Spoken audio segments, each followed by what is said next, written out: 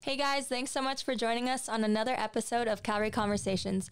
Like always, my name is Mariah Roders, and I'm here with my big brother, Pastor Morgan Roders. What's up, guys? Hey, how you guys doing? Good. We're doing well. So today we have a special episode. It's just going to be Morgan and I, brother and sister duo, and we are going to be talking about salvation and stuff. I'm just kidding. But we are. So Morgan, would you like to pray for us? Yeah, let's pray.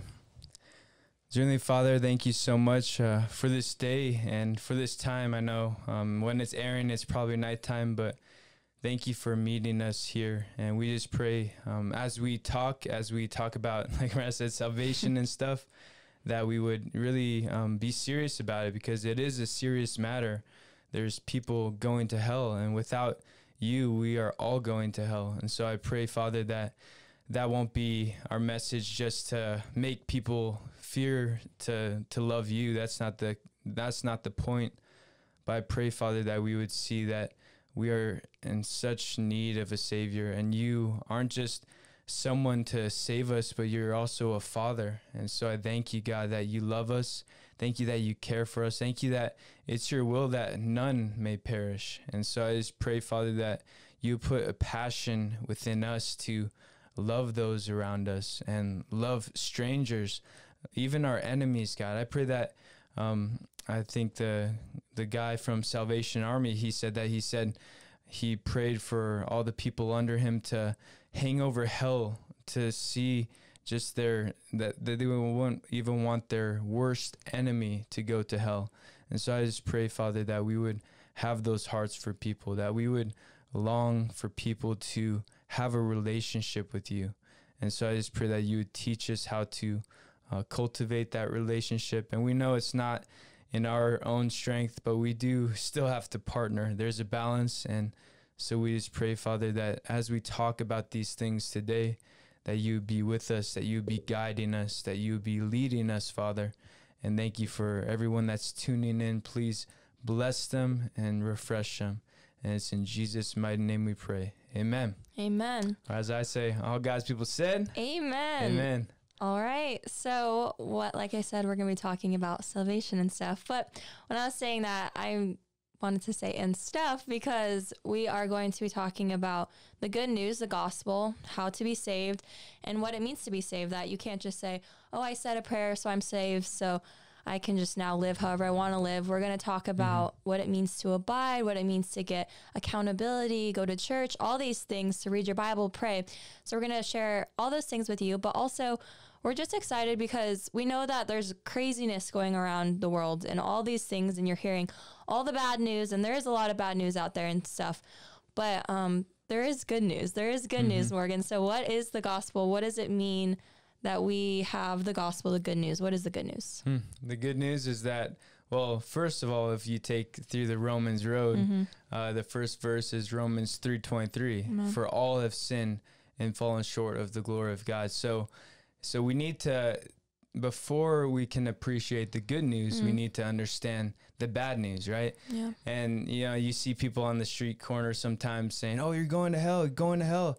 And that's true, but that's not really how you want to save people. And it might work for some people, but we need to come with hearts of compassion, because we are all sinners. Amen. And it says, for all have sinned and fallen short of the glory of God. So first, that's the bad news. And we need to, if someone doesn't recognize that they're a sinner, if they think they're a good person, then they're not going to think they need Jesus. Yep. And so, and the truth is that we are bad. The truth is that we're not good people. So that's when we're evangelizing. We like to, it's kind of like the Ray Comfort thing. We like to ask people, so do you think you're a good person? Because most people in the world think they're good. Yeah. And sadly, people compare themselves to people like Hitler. And that's not who we're supposed to compare ourselves to. We are supposed to compare ourselves to God's standard, not human standards. So God's standard says that we're all sinners. So if you look at the 10 Commandments, and that's found in Exodus 20, verses 1 through 26, or Exodus 20, and then it's in Deuteronomy 5. So if you look at the 10 Commandments, just those, you see that you broke probably most, if not all of them, right? And so, and people are like, what? I've never committed adultery. But committing adultery can be looking at a woman with lust even, right? Yep. Because Jesus says it starts, we know it starts in the heart, it starts in the mind. And so, and even if you hated a brother or sister, that's murder, right? Yep. And yeah, technically it's not murder in that, but in God knows that is a sin. And so that's according to his standards. So according to his standard, we're going to hell. And that's why we need a savior. Amen. Amen. Yeah. And a lot of people also, another saying that you hear out there is follow your heart. You're a good person. And it's very new age. So you can go back and watch our episodes with Stephen Bancars, Doreen Virtue, and all these people. And they explain, like, when they're in the new age, they thought they were good people. And there's a lot of people out there who also say they're Christian, but are in the new age and think they're good. But it's like, until we, like Morgan said, until we can appreciate the true good news in the gospel of what Jesus did for us, we need to understand we're all sinners. It doesn't matter, because Morgan and I, we're PKs, pastors' kids. We grew up in a Christian home. A lot of people say, oh, you guys were sheltered, you weren't allowed to do this, this, and that. And I am thankful for my parents, because without that, we would have gone crazy and wild. But you know what? A lot of times, I think, like Morgan said, we compare ourselves to the worst sinner. But Morgan and I, even though we haven't done all these big, wild sins, I love how Tim Hawkins says it. He's like, all these people have amazing testimonies. And he's like, sometimes it's like, I wish I was addicted to crack. It's like, no, we don't want that. We don't want to have this wild testimony so we can. But I'm thankful for, like, my dad's testimony. You can go back and watch that too, his testimony, and how he was like a drug addict and he was a womanizer and Jesus saved him. But for Morgan and I, we might think we're not that bad. Like, we haven't done this, that. But we need to realize that we're just as deserving as hell. Like, we all deserve hell. And like it says in Romans 3:10, no one is righteous. No, not one. And Jeremiah 17:9-10, the heart is desperately wicked and deceitful above all things. Who can understand it? I, the Lord, search the heart and test the mind, to give every man according to his ways, according to the fruit of his deeds. So we're all going to be judged. One day, we're all going to have to stand before God, and every knee will bow, every tongue will confess that Jesus Christ is Lord. And so we need to know that. We need to know that we are sinners, no matter, like, if you feel like, oh, I've only lied and that's not bad. Well, that is a sin. So that's deserving as hell. Or if you're like, oh, I'm too far gone. I've done this. God doesn't love me. You're not too far gone. Think of the thief on the cross. That's my encouragement for you today. The thief on the cross, he was like, I want to be with you, what? And he was just like saying, like, I'm doing the other one. What must I do to be saved? Yeah. But he's like, can I be with you in your kingdom? And he says, today you will be with me in paradise. So that act of faith. And even though he was a terrible sin, he didn't have to get baptized, right? He didn't have to go through all these things and these duties, but he just believed. And so we're going to talk about that. We're going to get into what we're going to do is we're going to go through the Romans road. We're going to share that. But then afterwards, we're going to talk about different practical tips and ways, if you're feeling like, am I really saved? Or how do I walk out this Christian life in this dark world? Or what do I do? So I just want to encourage you, no matter if you're the worst sinner out there and you know that, or you think you're good, know that no one is righteous. No, not one. We're all sinners. And if we're you all think in need you're of a good, savior. Like that's the thing about like being a PK, Pride. like Mariah was saying, in the sense that you have all this good godly counsel around you, but then you start to get raised in the sense like, hey, wow, I have lived a pretty good life.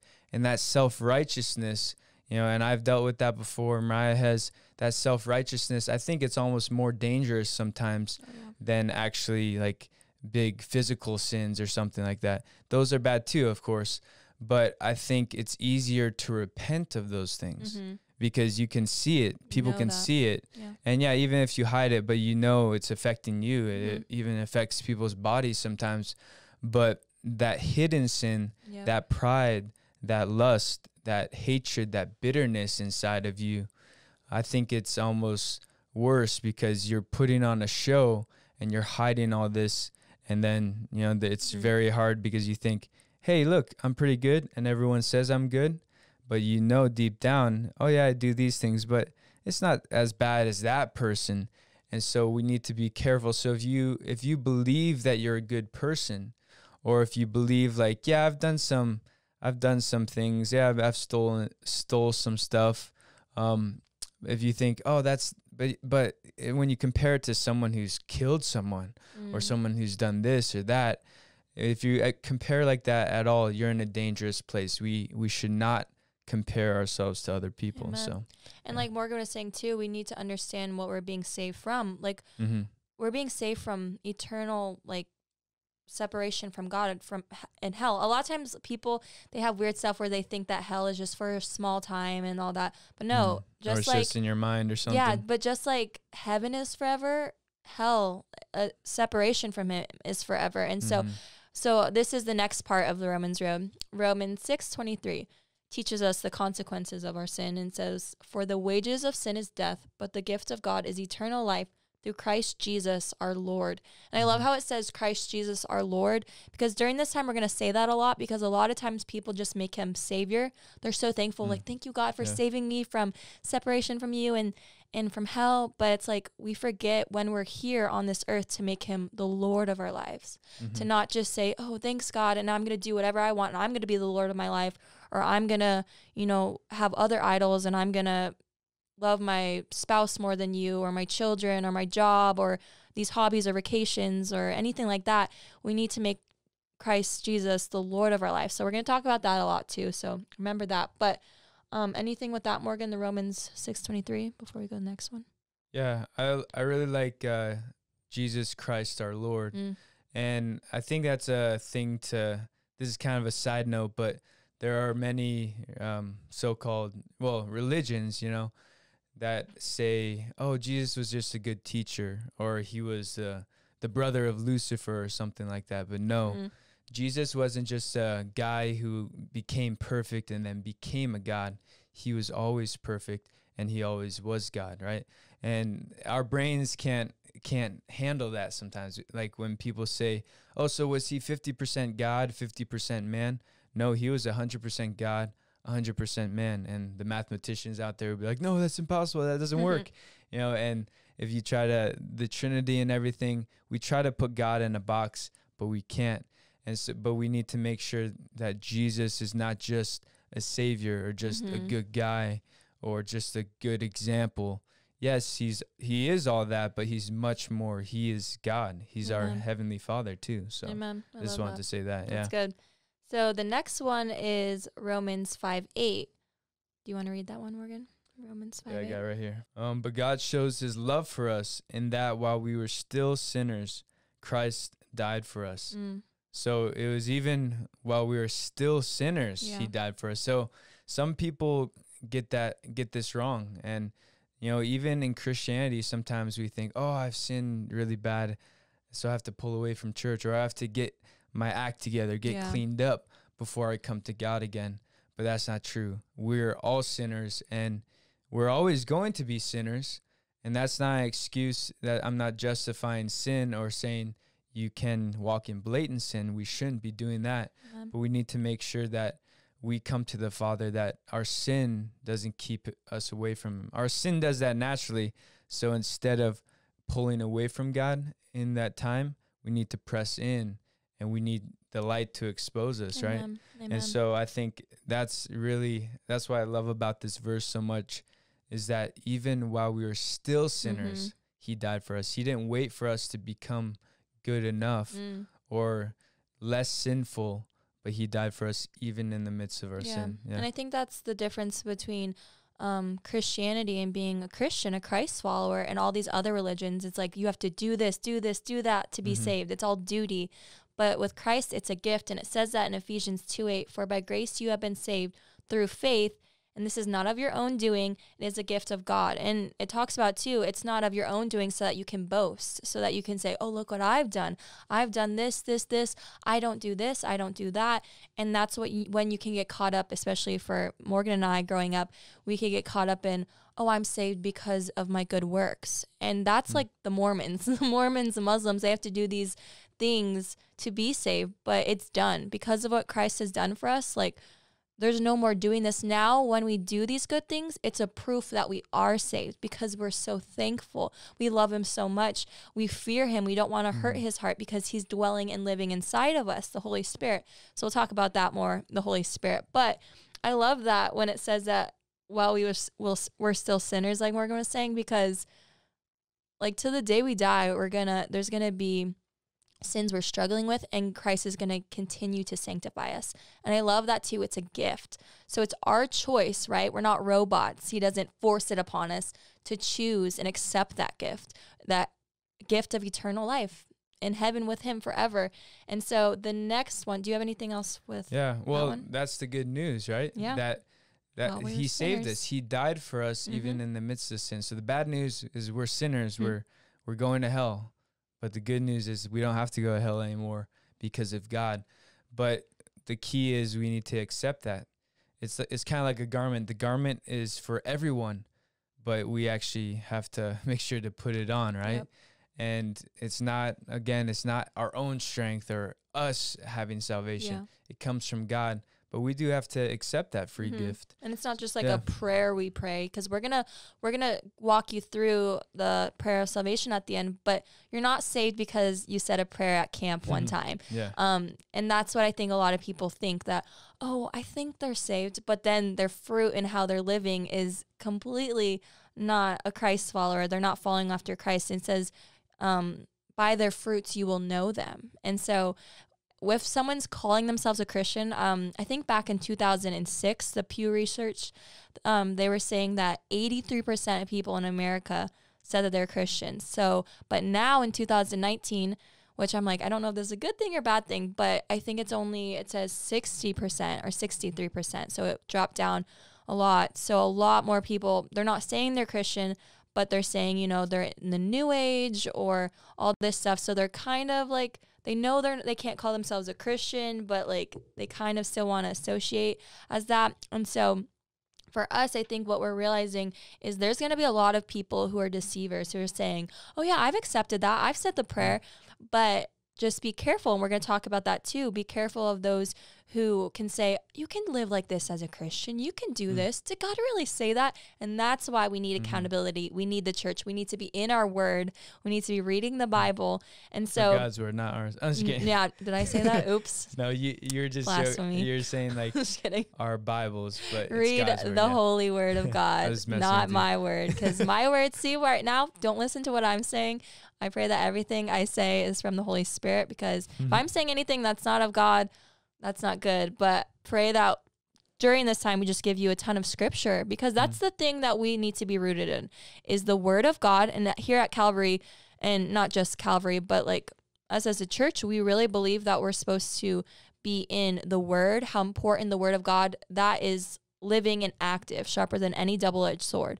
And so we're supposed to go by the word, but also the Holy Spirit. They're not like, oh, I love the word better than the Holy Spirit. That it like goes hand in hand. And so we can't even read the word without the Holy Spirit guiding us and speaking to us. So we're going to talk about those two also. But the next part is Romans 10:9, that if you confess with your mouth that Jesus is Lord and believe in your heart that God raised him from the dead, you will be saved. So this one is explaining what he did for us, right? And so we have to confess that. We have to believe. So confessing isn't just like, oh, Jesus is Lord, and I said it, so I must be a Christian. No. The point of it is in faith. Like we have faith and we believe. So it's that belief is putting like everything, like all of our eggs in that basket. We believe without a doubt that Jesus Christ, first of all, is Lord. So a lot of times people have weird stuff with like the Trinity and all that, but or modalism and all this stuff. But Jesus Christ is Lord, right? He is. So there's God the Father, God the Son, and God the Holy Spirit. They're not like in different, like a lot of people say different elements, like, oh, God is this now, and then he's this and that. Like a lot of times people want to understand the Trinity and understand that. And until I can understand it, I'm not going to be a Christian. But it's like, that's faith. It's like, we don't understand it fully, but we believe in faith that Jesus is Lord. And we believe in our heart that God raised his son, Jesus, right? He sent his one and only son to die for us. then raised Jesus from the dead. And when we believe that, we will be saved. And so can you explain, Morgan, like a lot of people are out there, but like, why is that so important? Like, why do I need to believe that? Like, what's important about that? Yeah. Well, because, well, first of all, there are a lot of people who say, oh, God's dead, atheists and stuff. But God's alive. So, but he did die for us. There was a sacrifice. So God isn't unjust. He didn't just pardon our sins like, oh, you guys are sinners. Oh, whatever, like come to heaven. No, there's a sacrifice. Yep.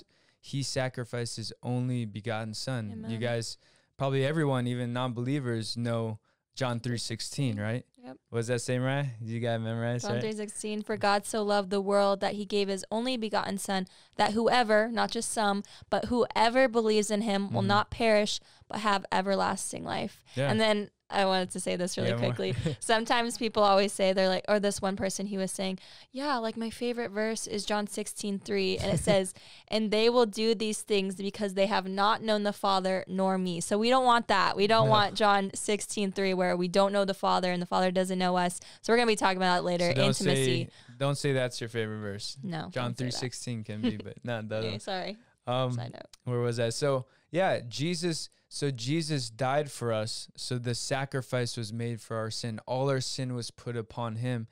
And I kind of want to go back real quick to why we need a savior, because we kind of went over that real fast, but we need to really know that we are bad. Yeah. We really need to know that there's none good, no, not one, right? One righteous. And just read that. Read the beginning of Romans. It just shows you the sinfulness of man and how much we need a savior. And it says, let every man be a liar, but God be true, right? And I think of that because sometimes we put our hope in pastors. Sometimes we put our hope in friends, or our faith might be our parents' faith. But we need to just put our hope in God, because people are going to fail us. People are sinners. People are evil. And so we need to make sure, because if you're thinking that you can do this life, you can get by and you can talk to God, like say, hey, God, hey, you know, I had good intentions, or I had a good heart or good motives. No, it's kind of like this guy, he was talking about, he called it a game called Jumping to Catalina, because from Santa Monica, California, I believe that about 15, 20 miles across the Pacific, there's Catalina Island. So people would play this game, like jumping out to Catalina to see how far they could go. And no one could jump there, right? It's impossible. It's silly. But that's kind of how we are when we try to get to God by our good works. Or some people might jump further, but the further you jump, the wetter you get, right? You have to swim back to shore. And so it's not worth it. And another pastor is saying, hey, if you are living for this world, you better go all out. You better eat, drink, be merry, sin as much as you can, because you're going to have nothing outside of this life. And he's saying that, but he's not meaning that. He's saying really, you need a savior, because this is the best it's going to be for us as sinners apart from God. But with Christ, this is the worst it's going to be for us. And it only gets better from here on out for us Christians. So, but you asked me why we need Jesus, right? Why we need that sacrifice. And also so he died for our sins, but if he just continued to stay dead, then it doesn't really show victory over sin and death. We're like, oh, great, our Savior's dead. But he rose again. He conquered over sin and death, like we said. He didn't just die and like, oh, man, he's defeated. Our sin killed him. But no, he rose above that.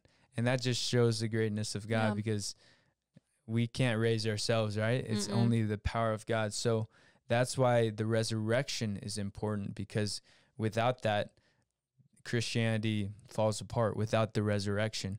And that's why the case for Christ and different things like that, if you disprove the resurrection, then everything crumbles. Everything is gone. So and I think another reason why we need to believe that is because we need to understand that God is all powerful. Like, we aren't little gods. Like, I think when people think, oh, I'm a Christian, like I'm a little Christ, I'm a little God, that is so new age and so messed up. No, we apart from Christ, we can do nothing. And even with Christ, like, we can do all things, but we're not Christ. Only God is powerful. Only God can do all things. Only God, right? Like, his spirit raised Christ from the dead, and that spirit lives inside of us. So people are like, oh, then, we're like God. No, his spirit lives inside of us. God lives inside of us, like the Holy Spirit that lives inside of us. And so I think that when we believe that God raised him from the dead and understand that, it's giving glory and honor to whom glory is due. Like, all glory and honor is to God, that he can do that he conquered sin and death because he loves us, right? When we say and quote John 3:16, we kind of just say it really fast. But for God so loved the world, he gave his only son. Like, think of that, his only son. That was painful. Like in the garden when Jesus was like, can we like have this cup pass? And we know that God said no. And he said, not my will, God, but your will be done. And so that's what we see. We see that it wasn't easy. Literally, every sin you can think of, all the gross, nasty sins of rape, murder, all these things were put, literally, he was immersed in that sin, and he was separated. In the past, the present, and the sins he to took come, care of them of all. And that's what is just crazy. Like, by his stripes we are healed. Like, it's only by the blood of the Lamb, the blood of Jesus, that sacrifice, that pure spotless Lamb that can save us, and that has saved us. And I think a lot of times people are like, well, it's only for some people. He only chooses some. It's available to anyone. If you're out there right now, it's available to you. And you might think, like we said before, oh, I'm too far gone. No, you're not. The thief on the cross, you're not too far gone. You're not too far gone. Today is the day of salvation. That's what I want to tell people and remind them. Today is a day to wake up and realize that apart from Christ, you can do nothing, and that you're going to be in eternity apart from him. And people think hell, is just, like I said, not a long time. And yeah, it's kind of, hot and fire and flames, but it's like, it isn't, you can't even imagine how terrible the torture is. And it's forever and ever and ever. Torture, the worm is never satisfied. Your body's being eaten, burned. You're hearing demons and things like telling you, oh, you were so close. You had a chance, like, forever. But people don't want to hear that anymore. They don't. They don't want to hear that. They change the gospel. Yep. You can't change the truth. The truth is set, right? God's word is true. I like what someone said. I might mess it up, but basically, the Bible doesn't just talk about truth. The Bible is truth. God's word is truth. And we can't say, oh, hell's not really real, or hell's only for a little bit. We can't, if we soften hell, that doesn't do any good, because we can't change the truth. And so that's why it's so important to hear the gospel. That's why we're sharing it with you now. The good news. Is because we want, we all need the good news. It's for me, it's for Mariah, it's for you guys watching, it's for the person who you think is the holiest here on earth. It's for them too, because apart from God, they're dead in sin. But now in Christ, like Romans 8:1 said, it says, there is therefore now no condemnation for those who are in Christ Jesus. So if you're in Christ Jesus, there's no more condemnation. And we're going to see if you really are in Christ Jesus, because we got to check ourselves. Like Mariah said, it's not just something you pray about one time and then, hey, I'm saved. Yes, it says to the next verse where we're going to read 10 what? Let me see. 10:13? Yeah, 10:13. It says, for everyone who calls on the name of the Lord will be saved. And people have abused this. There's people who say, hey, I'm a Christian. I called upon the name of the Lord. So, hey, I'm saved. But that really means to believe in the Lord. It's not just saying, hey, Jesus, save me. No, it's like we need to put our full hearts into it. And so we're going to look at that. I don't know. I think we already might went have through skipped that. some stuff. But we're going to look at how we can truly walk in that, how we can truly know that we are saved. Yeah. Right? And it's a peace of God, right? That we can believe that. So that is Romans 5:1. Therefore, since we have been justified, right, just as if we have never sinned, because Christ died for us, which is crazy to think of, justified through faith, we have peace with God through our Lord Jesus Christ. And so because of a relationship with Christ now. So what happened was when Jesus died for us, the veil was torn. So that veil before, the priest only could go there. Like they had to make sure they killed, right, all these spotless lambs and like did all these sacrifices, a lot of bloodshed. But when Jesus died, he said, it is finished.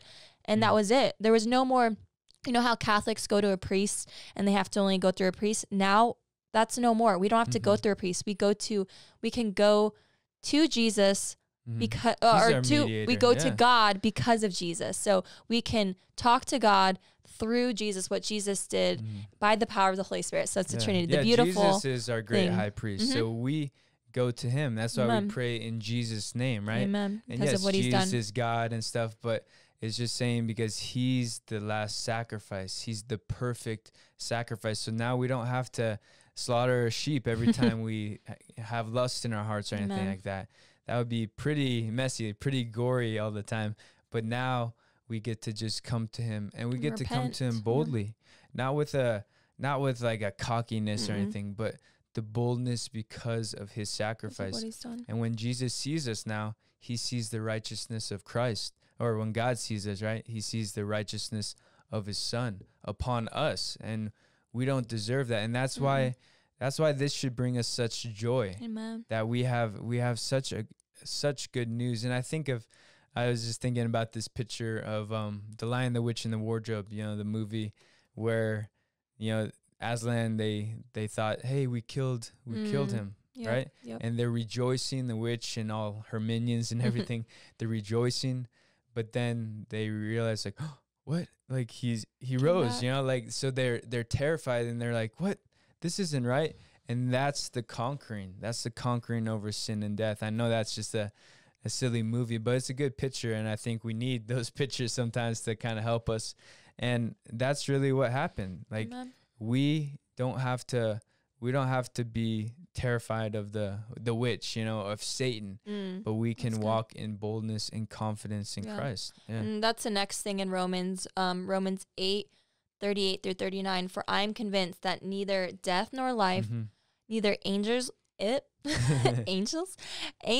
nor demons, neither the present nor the future, nor any powers, neither height nor depth, nor anything else in all creation will be able to separate us from the love of God that is in Christ Jesus our Lord. Amen. So right there, like Morgan is saying, nothing can separate us. No sin, our past, anything that Satan is like, well, you did this and you're too far gone, and I can't believe you did that. And he's telling you, you should go on our side because you won't feel guilt and shame. And that's what people make you feel. Christians are the ones making you feel the guilt and shame. They're making you feel bad because, you know, you struggle, or you are homosexual, or because you're fornicating, or because you've had an abortion. They make you feel bad. It's condemnation. And it's not condemnation. What you need to realize is that is conviction. I think a lot of times people are like, oh, I'm being condemned by Christians and they hate me. We don't hate you. God doesn't hate you because you are in sin. He loves you. That's why he died for you. And you just have to accept that free gift and then walk in that freedom. But I think a lot of times people are like, I just want to be saved so I can keep living in that lifestyle. But when you are filled with the Holy Spirit, you will want to be holy. You will want to read the Holy Bible, the Holy Word of God, and you will want to act upon it. It says, if you love me, you will obey my commands. And so that's what we're going to talk about now, is like being able to walk the walk, and, you know, not just talk and say, I'm a Christian, I love God, but not, you know, live in that freedom. Because that's why we sometimes say the sad thing of why a lot of people don't want to be Christians is because so many people claim to be a Christian, and, you know, they're sleeping in or living with their boyfriend and girlfriend. They're slandering, they're gossiping, they are doing all these things, and yet saying, oh, I love God, and, you know, he loves me, but they don't even read his word. They're not even thankful for what he did on the cross. Because if you just watch The Passion of the Christ, I encourage you, it's with Mel Gibson, but it's really good because it makes you realize that, oh my goodness, my sin is what nailed him on the cross. Don't blame the Jews. It's not the Jews that did that. No, it's all of us, all of our sin. We would, if I was, our sin, us, we're Christ killers. It's not, it's not a certain people group. Nope. it's all of us because we're all sinners. Amen. Like their very first verse of the Romans Road, right? And the Romans Road isn't something, it's like, it's something that man made, right? Yeah. Like they just picked verses, but you see the Gospels all through the Bible, Amen. even in the Old Testament. Yep. I mean, Romans Isaiah is a lot of the Old Testament and New Testament, lens kind of. And so you see, I mean, just John 3:16, that's the gospel in that one verse. And you see there's many verses where it's the gospel. So it's all about the gospel. But now sometimes people say, hey, it's a free gift, but there still is a cost. We have to give up our flesh. There's still something we have to give up, right? Amen. And so now are we going to talk about cost of discipleship? Yep. Luke 14, verses 25 through 35. I don't know if I'm going to read the whole thing. It's kind of long, but I'll start in verse 25. Now great crowds accompanied him, and he turned and said to them, if anyone comes to me and does not hate his own father and mother and wife and children and brothers and sisters, yes, even his own life, he cannot be my disciple. Whoever does not bear his own cross and come after me cannot be my disciples. Verse 28. For which of you, desiring to build a tower, does not first sit down and count the costs, whether he has enough to complete it? Otherwise, when he has laid the foundation and is not able to finish, all who see it will begin to mock him, saying, this man began to build it and it was not finished. So, and then it explains more, but think about it. There's so many people, right? They fall away. They accept it, right? They think they say the prayer, but then you see them fall back and go back into the world, and people are like, because they just want Savior. Exactly. They just want Amen. Get out of hell free card. Yep. But God is much more than that. He doesn't, it's not just, hey, yeah, just get out of hell, but he wants a relationship with us. Amen. And we should be so excited about that. Sometimes we're excited about heaven, but really heaven is that relationship with Jesus. Yep. I think that's even greater than, how people say, oh, the mansions and stuff. We don't even know what that mansion is going to look like or what that's going to mean. But that relationship with the Father, just like Jesus, that separation, when he died for us, it wasn't just the sins. Sometimes people think, oh, just the sin on him or the beatings or the nails in his hands, that was painful. But the most painful thing most people think or believe is that separation from the Father, because he had never been separated from the Father. And so if that relationship is so important to Jesus, and that's the best thing, then we should be so thankful for that relationship. We shouldn't just be looking to Christianity or as just a religion or just to be free from hell, but we should just desire that relationship with God. And I think if when we truly love God for him, for himself, not just for heaven or getting out of hell, then that will allow us to really count the cost and see that it's worth it. So, Amen. Yeah. Amen. And then the next verse that, actually I'm going to have you read this, Morgan. 1 John 3, 7 through 10. Do you have that? Yeah. Little children, let no one deceive you. Whoever practices righteousness is righteous as he is righteous. Verse 8, whoever makes a practice of sinning is of the devil, for the devil has been sinning from the beginning. The reason the Son of God appeared was to destroy the works of the devil. Yep. Verse 9, no one born of God makes a practice of sinning, for God's seed abides in him, and he cannot keep on sinning, because he has been born of God. Verse 10, but by this it is evident who are the children of God and who are the children of the devil. Whoever does not practice righteousness is not of God, nor is the one who does not love his brother. So you notice it says a practice of sinning. Yep. And like I said before, we're even in Christ, we still sin. We're still sinners. But think about that in your life. Is it a practice of sinning? Is it blatant sin? Some people say, oh, I'm struggling. But sometimes when they say that, they're not really struggling. They're just full on giving into it. Yeah. But if it's a struggle, you should be fighting it, right? You should be giving it to God and getting accountability and everything like that, because you don't want that to separate you, right? See, it says nothing can separate us from God, but we can choose to be separate from God in the sense that we choose our sin over him. So, amen. And then another verse that I really like, verses, is 1 Corinthians 6, where it talks about like different sins and stuff. Because I think a lot of times people are confused, like, wait, but what things am I not supposed to walk in? Like, I don't understand. And that's why we're going to encourage you to read your Bible. But but also going with what you're saying is like to not make a practice of sinning. So it says 1 Corinthians 6, and we're going to start in 9. Or do you not know that the unrighteous will not inherit the kingdom of God? Do not be deceived, right? Because a lot of times we're deceived thinking, oh, I'm a good person, I'm not that bad, but we're all wicked. It says neither the sexually immoral. So the sexually immoral, a lot of times people don't realize, fornicators. So if you are living with your boyfriend or girlfriend and sleeping with them and having sex, or like if it talks about in 2 Timothy 2:22, doing anything that arouses love before it's time, or anything that like that you feel like, oh, I don't feel like this is good. You wouldn't do that at church. That you, a lot of times there's like sexual immorality that people are like, well, how far is too far, and all this stuff. And the fact that you're asking that, you've already gone too far. Like you need to be as close to God and being pure and holy. Try to push the boundaries, or try to get as close to sin as you can. Yeah, we'll do another episode on that, talking about purity and what does it mean to, like, just getting accountability and help too, because it isn't easy in this life, but we're going to talk about that, and that's why it's important to go to church and get accountability. But sexually immoral, nor idolaters. What's an idolater, Morgan? I always say that wrong, but... Idolater, yeah. So when we put anything before God, an idol, right? Yep. And it's not just like a graven image. Yeah, that could be an idol if you're putting that before God.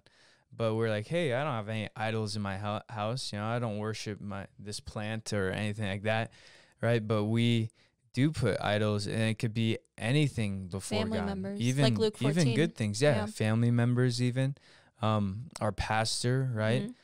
This podcast. I'm just kidding. Yeah. No, but if we put anything before God, and usually it's sin, right? It's our, like Mariah was saying, maybe fornication. Maybe you're putting that before God.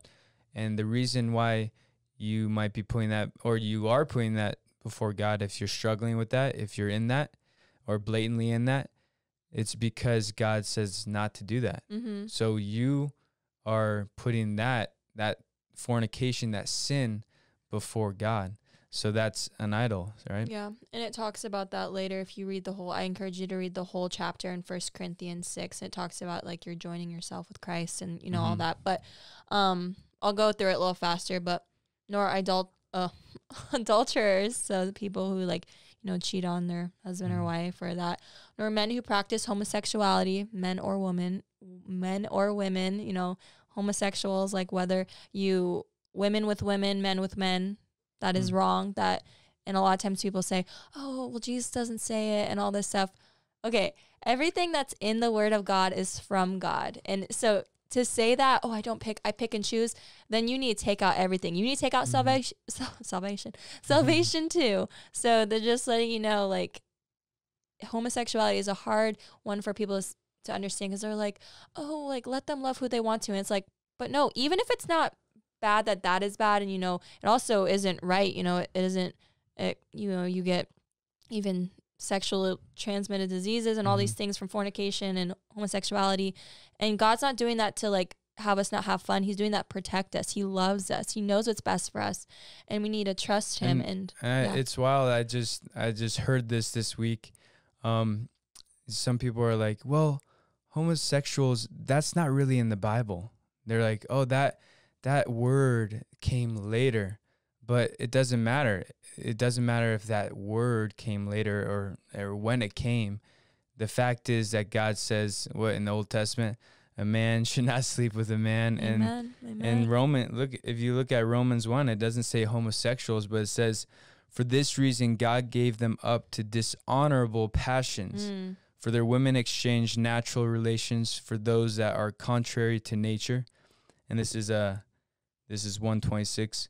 And then 27, and men likewise gave up natural relations with women and were consumed with passion for one another, men committing shameless acts with men and receiving in themselves the due penalty for their error. So we say this because we don't want people to continue in this, because these things are sin. is not going to allow us. If we continue blatantly in those things, then we are not of our Father God.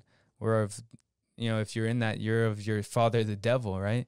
You're following in your flesh. And people think, hey, no, I'm not following the devil. I'm following my flesh.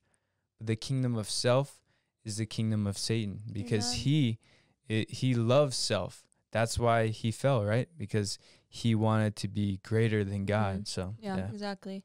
And then the next one says, verse 10, nor thieves. And so you might think, well, I'm not like robbing banks.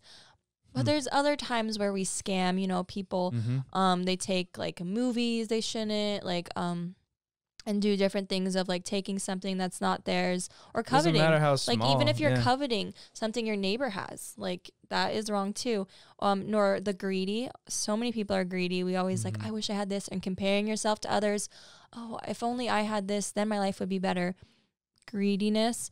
Drunkards. That's a big one. A lot of times people are like, oh, I can drink, but I think it says it later too in verse 12, all things are lawful, but not all things are profitable.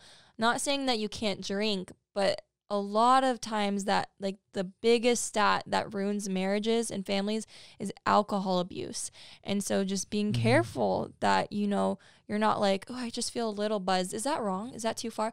Like, don't just try to stay away from that, because drunkards, if it's you keep practicing get you close that, to sin, cut it off. Cut it off, yeah. So if you're like, I might not get drunk, then don't do it, right? Yeah. We're not supposed. It's crazy because we ask God to lead us far from temptation, but then we dive into it. Purposely put ourselves in a bar around all this stuff. Go to parties.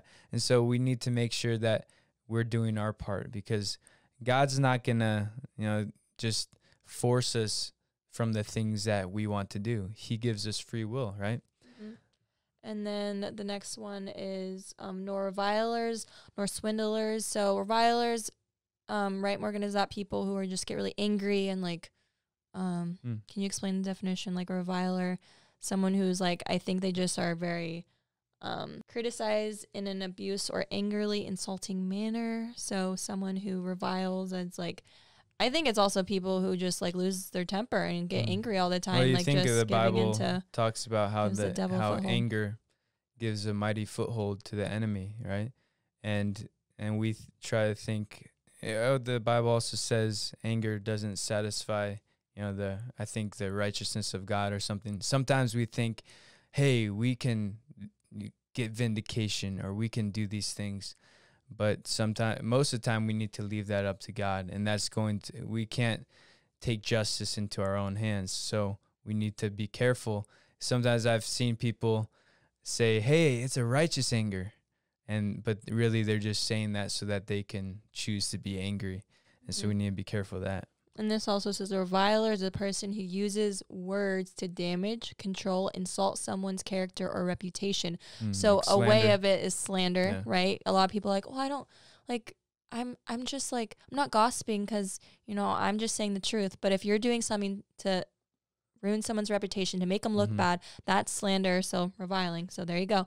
Nor swindlers. So I think that's with money, right, Morgan? That's someone, it says, use deception to deprive someone of money or possessions, fraudulent. So deceptive, like deceitful people, like who scam, people who are scamming people for money and cheating people will not, like it says, will not inherit the kingdom of God. So we just look at, like, a lot of people like the church only looks at homosexuality and only pick on that. Well, we bring that up because that's one that's praised. A lot of people don't praise people for being adulterer or praise people for fornicating. Kind of nowadays they do, but homosexuality is praised. Like, you can be a homosexual Christian. That's wrong. So we're not like making it worse than these. It says all these sins. Like, if you're blatantly walking in, like, I don't care, this isn't wrong, will not inherit the kingdom of God. There's a whoops, there's a slip, there's a fall and confess and get right with God, falling forward. But when you keep falling back and you're just lukewarm, like, I go to church, but then I party hard on the weekends and I confess. It says in Revelation, it says you're either hot or cold. Like, if you are lukewarm, he'll spit you out. So I'd rather you guys go back to the world and party hard and realize this world has nothing to offer you, so that you are thankful for Christ and what he's done on the cross. You are thankful for him dying for your sins. You realize that this world has nothing to offer you, even though you think love is love and it feels good. Feelings are wrong. Feelings bring people to death. But this is why we need faith. And this is why we keep talking about that. Without faith, it's impossible to please God. I think it's Hebrews, is it 11:6 or 6:11? 11:6. 11:1. Oh, yeah, maybe. I don't know. But without faith, it's impossible to please God. Yeah. And so how important that faith is in Christ, not faith in a person, not if you are single, not faith if I get married, then my life will be good. Or, if I went to these parties, if my parents let me go and if I didn't miss out, then my life would be good. And that fear of missing out, like we talked about in episode 38, it's wrong. We're not missing out. We get to be in eternity and have a party in heaven and a banquet with God forever. Well, there's no more pain, no more sin, death, anything like that, sorrow. And we get to like love God and love everyone around us. There's no marriage. So people are all sad about that. It's beautiful. We all get to love each other. We all get to. That means like our relationships with one another and so with good, God is so great that it even it's surpasses marriage. Praise God. And yeah, some people are in tough relationships. But it's going to be surpass even the best marriage here on earth. Amen. So that's the way we got to think about it. And like I said, our brains can't wrap our minds around that, but it's going to be great. Amen. And then this is the last verse, and we have this on our wall at our church, like on the thing in the sanctuary. And this is 1 Corinthians 6:11. And such were some of you, but you were washed, you were sanctified, and you were justified in the name of the Lord Jesus Christ and by the Spirit of our God. So because of God the Father sending his Son, Jesus dying on the cross, and now we walk it out because Jesus died, he gave us the Holy Spirit. We can walk it out now with the power of the Holy Spirit. So many times people are like, but it's so hard to like not do this and give in. Yeah, in your own strength, it is impossible. It is impossible to not keep walking in that. But this is why I love Galatians 5:16. It says, but I say, walk by the Spirit, and you will not gratify the desires of the flesh. And it says, such were some of you. You used to be a homosexual. You used to be an adulterer. You used to be a fornicator. You used to be a swindler or a viler. All these things.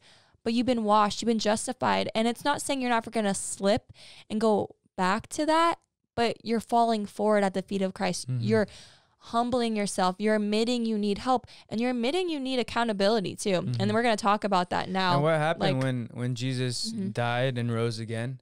Yeah, he ascended into heaven, but he gave us the Holy Spirit. Amen. Yes, so that's also a great thing, because if you're his disciple and you're like, what, Jesus, you're leaving? Like that would be devastating. But he says he's going to give us a helper. He's going to give us something better, because it's him basically, but now he's in everyone's hearts, right? Yeah. In everyone who believes. And so we need to make sure that we are walking with the Holy Spirit daily. That, like the verse you always talk about, Psalm 139, we're asking God to search us, the Holy Spirit to search our hearts and to know us, to test us, see if there's any wicked way within us, because there are wicked ways. Yep. And even sometimes there's things, like I said earlier, things that we don't even see, different areas of pride, self-righteousness, and we need to ask the Holy Spirit to reveal those things to us, because those things, our pride will kill us if we let it. Yeah. Because if we walk in this life in our own strength, a lot of times people don't believe in like hearing the voice of God. What does that mean? Read your word, your word. Oh my goodness. Read the Bible, the word of God. Read the Bible, because the Bible has all the answers. It says, Ronald Reagan, he had this quote, Ali Basteki has it in her studio. It says, all the problems men face are in the covers of the Bible. So the word of God gives us all the answers to the problems you face, and it encourages us. So if you ever feel lonely or depressed, he says, I will never leave you nor forsake you. I'm with you always, even to the ends of the earth. And it says like, he is for us, not against us. He's given us a purpose and a hope and a future. Jeremiah 29:11. And if you seek me, you will find me when you search me with what? All your heart. If you draw near to me, I'll draw near to you. Like there's so many beautiful promises that we just miss out on because we don't read the word of God, and we just kind of like do our own thing. And this is why Matthew 7, right, the typical depart from me, I never knew you. People get really afraid. They're like, oh my goodness, am I going to go to hell? Like, am I not really saved? This is talking about religious people who think they're saved, right? Those people who say, didn't I do this? All these good works, but don't just slow down, right? Psalm 46:10, be still and know that I'm God, and let God speak to them. Like Morgan said, Psalm 139:23 and 24, search me, O God, know my heart, test me, know my anxious thoughts, right? No one's anxious nowadays. Everyone struggles with that. Know my anxious thoughts, see if there's any wicked way within me. Am I doing anything big or small? If I'm just, even if I'm speeding and God's like, I don't want you to go over the speed limit, be sensitive to the Holy Spirit. Know my heart, test me, know my anxious thoughts, wicked ways, see if there's any wicked way within me, and then lead me right on the way of everlasting life. It's a walk with him. It's a John 15 we're going to talk about. It's a continual abiding by the Spirit, walking by the Spirit, talking to him. I love that song. It's like, he walks with me, he talks with me a long life's merry way. It's an adventure. It's joyful. It's joyous when we get to walk by the Spirit. So I'm just going to, or you can read 15, that first. Yeah. Yes, read that. John 15:5. There's a big portion of John 15 that's really good, but for time, I'll just read verse 5. It says, I am the vine, you are the branches. Amen. And who's talking here? Jesus, right? Yep. And God, the Trinity, right? It's Jesus, God, and the Holy Spirit. I am the vine, you are the branches. Whoever abides in me and I in him, he it is that bears much fruit. For apart from me, you can do nothing. So the question is, are you abiding? Amen. And some people are like, what does abide mean, right? But are you staying connected to God? Are you in the Word of God? Are you praying? And the result of that will be fruit, the fruit of the Spirit, which is in Galatians 5, right? So you can look that up. See, am I producing this? And is this coming naturally because I am in God's Word? I am in fellowship. I am, praying and seeking him and doing it with a sincere heart. So that's abiding, staying close to him. Amen. Yeah. That's good. I'm just going to read Matthew 7 really quick. Matthew 7:21. Not everyone who says to me, Lord, Lord, will enter the kingdom of heaven, but the one who does the will of my Father who is in heaven. 22. On that day, many will say to me, Lord, Lord, didn't we prophesy in your name? Didn't we cast out demons in your name? Didn't we do many mighty works in your name? Verse 23. And then I will declare to them, I never knew you. Depart from me, you workers of lawlessness. So that is always like a verse like, dun, dun, dun, like very scary to people. And it was scary to me because I so many times do things in my own strength, like try to be a good person, still in Christ. And I try not to do this, try not to do that, go to church, do all these things instead of just like asking God, what do you want me to do today? What is your will for my life? Not my will, but your will be done. What do you want me to do? Because so many times if we compare ourselves to others and do what people tell us to do and fear people, we're trapped, like it says in Proverbs 29:25. But when we trust God and know that his way is best, whether or not we're married, whether or not we have the job we think we need, whether or not we ever have kids, that God is in control. He knows what's best for us, and that's we trust the difference. that. Like, think about that. All the other religions, they're just religions. They're just, what can I do to get to God? Yeah, duty. And it's cliche. Yeah, people say, oh, it's not a religion, it's a relationship. But that's true. It's a relationship. Intimacy. If you don't know the Father, if you're not spending time with him, then your works are going to be unauthorized. Yeah, you could read the Bible and say, hey, all I have to do is be good. I'd be a good person, do these things. Like, you can read the good things and you can try to uphold the 10 Commandments, but the law shows us that we're sinners and that in our own strength we can't uphold the 10 Commandments or even the 613 laws. And that's why we need a relationship with the Father, and that's why we need to be listening to his voice, and we need the Holy Spirit to lead us so that we know what to do. Because sometimes people do great things, but God hasn't called you to do that. Amen. That's not God's purpose for your life. And you guys might be shocked. Yeah. You're like, but I'm doing so much good. How could this not be God's purpose? But the question is, have you really asked him? Yeah. Has he told you to do that? Or are you just doing it in your own strength? And that's the difference, is that religion is man's attempt to seek God. But a relationship is different than that. And that's what we need. We need a relationship with God. An intimacy, like it says, like, I think it's the Greek or Hebrew of gnoskos. So that word know, depart from me, I never knew you. That word know is gnoskos, intimacy, like a man knows his wife, like he knows her inside out. He knows her. That's how much we should know God and want to know him. Because why would you want to be in eternity? I always say this to people, with someone you don't even talk to, that you barely know, that you just run from, and then you spend eternity with them on a honeymoon? That's what heaven's going to be. That's weird. And that's why he says, depart from me, I never knew you. Like, everything you're doing was your flesh, and right, the kingdom of self is the kingdom of Satan. But when we're submitted to his will, it's like, God, I know nothing. I am weak. I am foolish. But with you, when I abide in you and I just submit to you. And what does this all come down to? All of this is a broken, contrite spirit the Lord will not despise. It's humility. It's talking about when it's like James, I'll go there really quick. James 5:16, confess your sins to one another and pray for one another that you may be healed. The prayer of a righteous person has great power and it is working. So this is what we're going to talk about really quickly now, is intimacy and relationship with brothers and sisters in Christ. And so this goes back to 2 Timothy 2:22, my favorite verse. So flee youthful passions, or run from anything that stimulates youthful lusts, whether that be masturbation, pornography, any of that. Flee, run away from that, and pursue righteousness, which is our only righteousness is found in Christ, faith in Christ Jesus and who he is, not in ourselves. Love, right? We can only love God. We can only love others with Christ's love. And if you love me, you'll obey my commandments. And peace, right? We have peace when we've accepted him and the Holy Spirit's inside of us. It surpasses all understanding. So along with those who call on the Lord of pure heart. So it's telling us that we need community. We need commitment. We need a church family. Hebrews 10:25, especially what we're going through nowadays when this world is getting darker and we believe God's coming back soon. 25, let's not neglect meeting together as some are in the habit of doing, but let us encourage one another, and all the more as you see the day of the Lord drawing near. So we see God coming back soon. This world's getting darker. It's going to be more difficult to follow Christ, right? You're going to be persecuted. And it says that with counting the costs. Be willing for your family to hate you. Be willing for people to despise you. But you're doing this all for the sake of Christ. It's a joy that you're being persecuted because Jesus was whipped.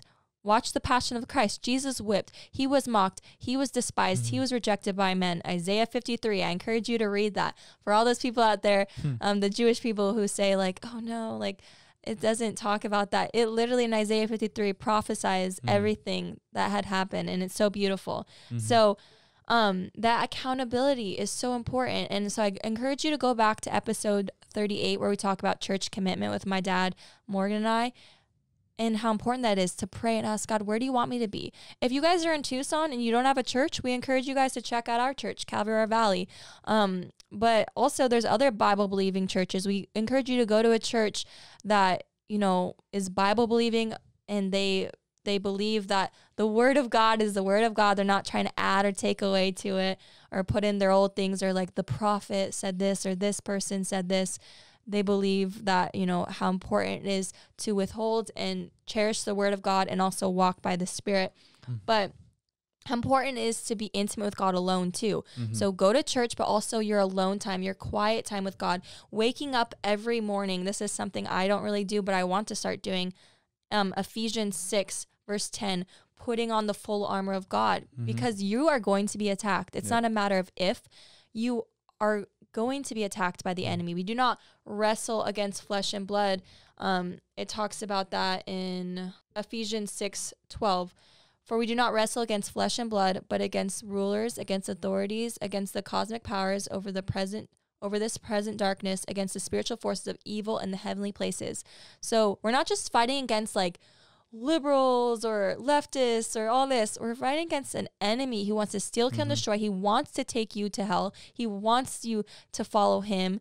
But that's why it's so important to walk by the Spirit. And it says, putting on the full armor of God in verse 13, take up the whole armor of God that you may be able to withstand in the evil day, and having done all to stand firm. Verse 14, stand therefore, having fastened with the belt of truth, right, which is the word of God, the belt of truth, having the breastplate of righteousness, the way that we can, you know, be in right standing with God is knowing that we're abiding, we're humbling ourselves. If there's sin that creeps up, we're dealing with it. We're confessing it to people. We're getting accountability.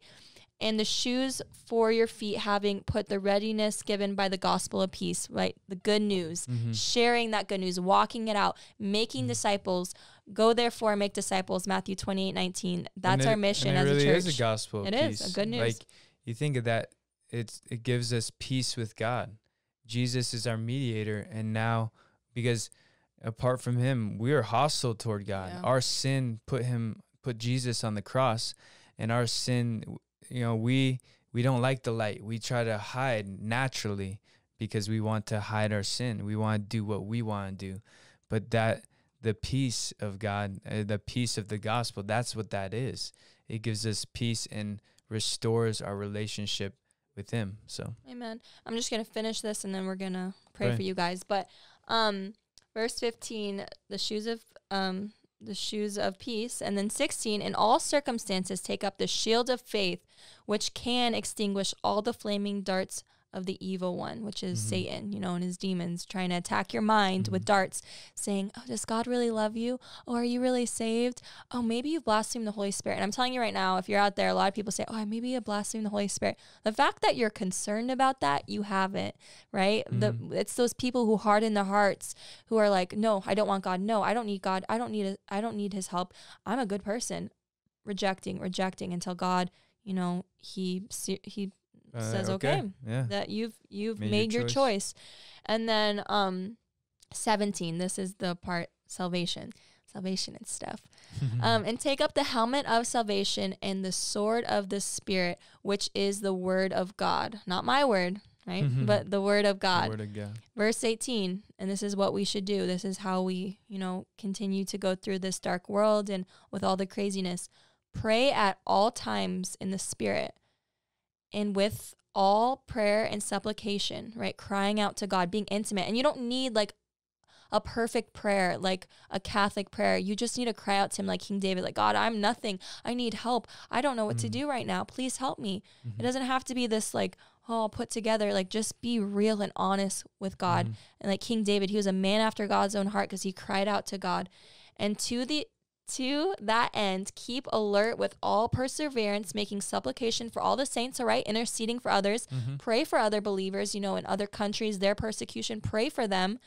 And also for me, that the words may be given to me in opening my mouth boldly to proclaim the mystery of the gospel, which is the good news. Verse 20, for which I am an ambassador in chains, and I may declare it boldly as I ought to speak. So we're going to be persecuted right there. Yeah. He was persecuted, right? And we need to understand that. Don't ever be afraid of, I thought it was going to be easy being Christian. Everything's going to be good now. Don't be like unaware of his schemes. Like, he's going to attack you. Your family might reject you, might not want you anymore. But in how much we love God, in comparison of how much we love God, it should seem like we're hating everyone else because we love God so much. And the cool thing it also talks about, it's like, if you truly count the cost, like, think of that, because people, you might count the cost real quick and be like, oh, what? I'm going to be persecuted. It might cause problems with my family even and stuff. Then they're like, oh, I don't want that. But that's not fully counting the cost. That's just looking at the quick external things like, oh, that's going to cause a little bit of pain. I thought this is a free gift. I thought this was just all good. And yes, it is good, but you need to count the cost of eternity. This life is so short, and eternity is eternal. Forever. It's forever. So that is why, you can count the cost, but I'm telling you right now, it's worth it. Amen. It is. There's nothing that compares to it. And this is not something that you want to be like, oh, yeah, someone told me about that, but why didn't I choose? Like, you're going for eternity. You don't want to be saying, why didn't I choose the right thing? Why did I count the cost and not really count the cost? Just look for my selfish interests, like persecution and like the enemy coming against me. But God is much more powerful. You don't have to fear the enemy. You don't have to, yes, he's going to try to come against you, but you have the full armor of God. You have the Holy Spirit. And if God is for you, who can be against you, right? so the devil can't take your salvation or anything like that. And don't feel like you're missing out, like Morgan is saying. Trust me, this world has nothing to offer you. There's so many testimonies and stories of people saying they've tried everything. Just read what it talks about in Ecclesiastes. Solomon, he tried everything. He had all the riches, all the women, everything. And yet he said it was meaningless. And at the end, those things that he got is, remember, fear God and obey his commandments. That's the only thing that matters, because this is not our home. And to remind you, this pain, this is the worst it's going to be for the Christian. But for the non-believer, right, this is the best it's going to be. And it's not that good. And so I would just encourage you, don't ever feel like you're missing out. Don't ever feel like you're, if you have kids and they're like, I feel like I'm missing out, I don't get to do this. And let them know this is not your home. We're living for eternity. We're just foreigners passing through. So get excited. And don't believe the lie that, I can accept God when I'm older or when, because you could die today. You could die right now. You don't know right? When. So that's why today is the day. Today, the Bible says today is the day of salvation. So make sure that if God is touching your heart right now, and I pray that he is, Amen. Even those of you who have been sliding or just kind of been complacent, that God's calling you to wake up. Amen. And God's calling me to wake up, Amen. Right? And so we need to make sure that we're not just playing games with God or have a plan of, I'll accept you later. We need to do it today, because we are not guaranteed another day. Amen. So now I'm going to have Morgan. He's going to pray the prayer of salvation, and you guys can repeat after him. But remember too, it's not the words that save you. This isn't like, the words are going to save you, but it's that faith in Christ, like it talks about. Without faith, it's impossible to please God. And whoever draw near to God must believe that he exists and that he will reward those who earnestly or diligently seek him. So that's our goal, is like, this is not just for those people, because you might just see this video and like, whatever, this is for people who don't know God. This is for all of us. Me and Morgan are being awakened and encouraged right now to seek God right now and to earnestly seek him, that the day is drawing near. We need to also encourage people. So when Morgan says this prayer, you might be like, it doesn't matter. Maybe God's even calling on your heart to recommit your life. Maybe you feel like a little lukewarm right now, and just to recommit your life.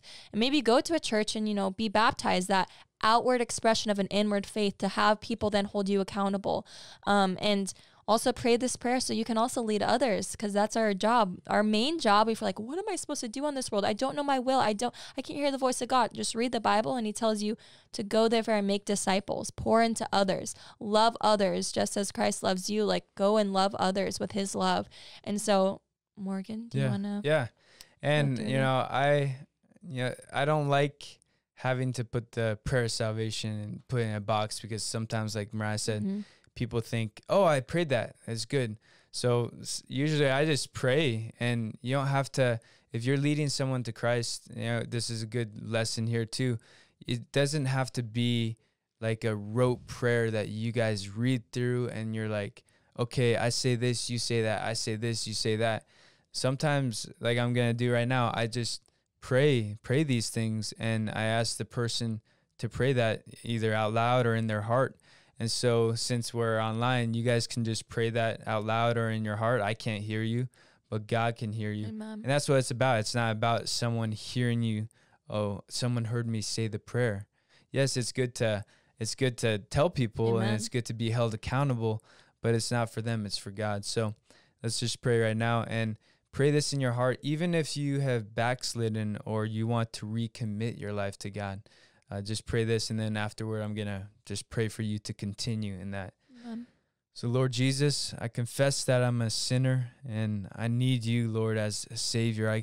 I just pray, God, that you cleanse me from all of my unrighteousness. I confess, Lord, that Jesus, you are Lord. You're not just Jesus, but you are our Lord and Savior. And I believe in my heart that, God, you raised Jesus from the dead. And now we have life in you. And I just pray, Father, I just thank you so much for receiving me into your kingdom, and that I could be your son or your daughter. And I thank you, Father. I thank you for all the people who are praying this with me, God. I pray that you would just revive them, that were dead in sin, but God, you can give them life. And Lord, we recognize that this world it's getting worse. We can see that clearly. We can see in your word that the world was bad. Even back when you were on this earth, so many bad things were happening still because of our sin, because of our flesh. And so, Lord, we recognize that we need you, and we just call upon you right now to touch our hearts and to help us to walk by the Spirit so that we will not gratify the lust and the desires of our flesh, God. And I just pray that you would just encourage people now that they are saved, now that they have a relationship with you, whether they're starting it right now today or whether they've been a Christian for 20, 30, 40 years. God, I thank you that we can continue to walk, we can continue to grow. And I pray, Father, for your sons and daughters to abide in the vine, that if they have been backsliding, if they have been complacent, if they've been doing their own thing, that you just get a hold of their hearts once again, God. I can't make them, but God, you can speak to them. So Holy Spirit, I pray that you would fill us with your Holy Spirit. All those who have prayed the prayer, all those who are giving their lives to you right now, fill them with your Holy Spirit, God. Empower them to live for you all the days of their life, the rest of their days, months, years here on this earth, however many days they have here. I pray that they would be lived for you and for your kingdom, for your glory, God. And that's why we're here. We're not here for us. We're not here to build our kingdoms. We're here for you, for your glory. Amen. And so we thank you, God. Thank you for this time. I pray that your Holy Spirit would do a mighty work and that you would fill in all the blanks, all the things I missed, all the things that Mariah missed, all the things that we just can't cover in this time. God, please speak to them through your word. Speak to them in dreams and visions. Speak to them in their prayer time with you. And I pray, God, that they would have a sincere heart ready to take in everything that you have for them, God. It's in Jesus' mighty name I pray. And all God's people said, Amen. Amen. Praise God bless the you Lord. guys. Well, I'm excited and thankful. If you prayed that prayer in faith and you meant it, and now you want to walk it out and abide in Christ, your name is written in the Lamb's Book of Life, and Amen. It's an amazing day. We are so excited and joyful. And if you are already saved and a Christian walking it, you should be joyful and live a life of joy, being filled with Spirit, because so many times people see us as Christians like, I don't want to be a Christian because look at them, they're so depressed. But we should be filled with Spirit. It's just like enthusiastic, filled with God, filled with joy. And so I am thankful for you guys. Sometimes if you don't feel good and there's like a hard day, it's okay to be honest, and that's why we have our community in church, so they can pray for you. But to put on that garment of praise, put on some worship music, praise God, thank him for all he's done for you, and just rejoice and be glad, because this is not our home. Our home's in heaven, and in that's eternity with him. important too, to what you're saying. If you did give your heart to God right now, we're just so thankful for that. And you need to get involved with the church, whether that be here at Calvary or Valley or another Bible-believing church.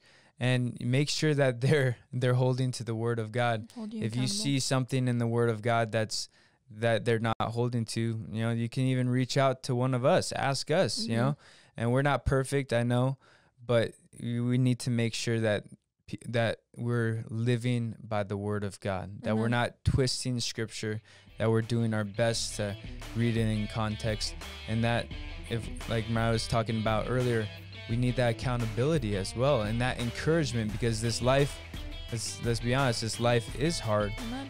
But we have God and we have each other. Amen. And we have the Holy Spirit. Yes. So get involved, because the enemy, if you pull away, if you are like, yeah, I gave my life to Jesus, but if you are just pulling away, the devil wants to pick you off. He just wants to take you away and destroy your life. And so that's why we need to make sure that we're abiding in Christ, and like God's word says too, that we're coming together, coming out from our homes, right? Even in the midst of COVID and different things. And that's why we're open physically. So Yep.